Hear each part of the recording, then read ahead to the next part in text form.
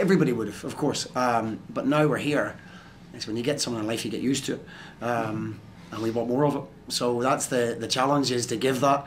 If we can remain a top 6 side, people were talking about Europe, and a couple of people were talking about breaking the top 2 up and things they got there early on in the season. If we can remain a top 6 side, that's a huge goal for us.